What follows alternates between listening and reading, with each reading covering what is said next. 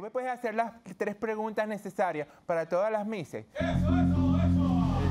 Yo las tengo aquí. No las he visto, las escribí yo, pero no las he visto. La traía bien cuadradita. Gracias. Está caliente. Gracias.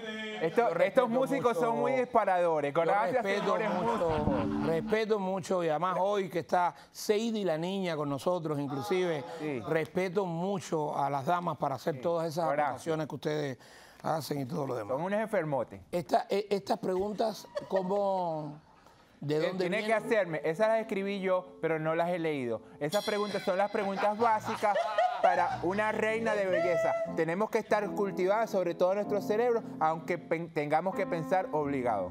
Gracias. Ok, déjeme ver. Esta es la primera pregunta. Sí.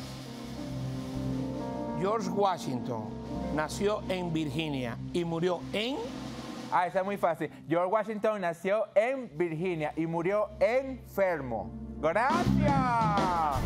¡Gracias! Dios mío, pero... ¡Muchas gracias! Segunda pregunta, Miss. Dígame 2 letras del alfabeto que usamos solo los latinos en español. Esa es muy sencilla, señor presentador. Esa es muy fácil. A ver. La I latina y la G latina. ¡Gracias! Muchas gracias, señor presentador. Última pregunta. No me dé tan duro que estoy un poco flojita hoy. La G latina. Yo me muero aquí. ¿Con cuántas carabelas viajó Cristóbal Colón cuando descubrió América? Eso es muy fácil, porque él viajó con su propia calavera adentro, porque si uno no tiene la calavera adentro, entonces uno se pone todo blandito y se cae como si fuera una gelatina en un tren. ¡Gracias! ¡Gracias!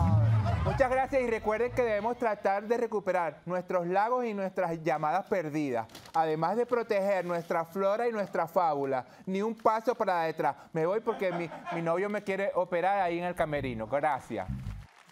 Yo realmente voy a tener tanta paciencia. Además, es un placer que usted comparta conmigo aquí en UniVista TV a esta hora. ¿Qué hora es, señores?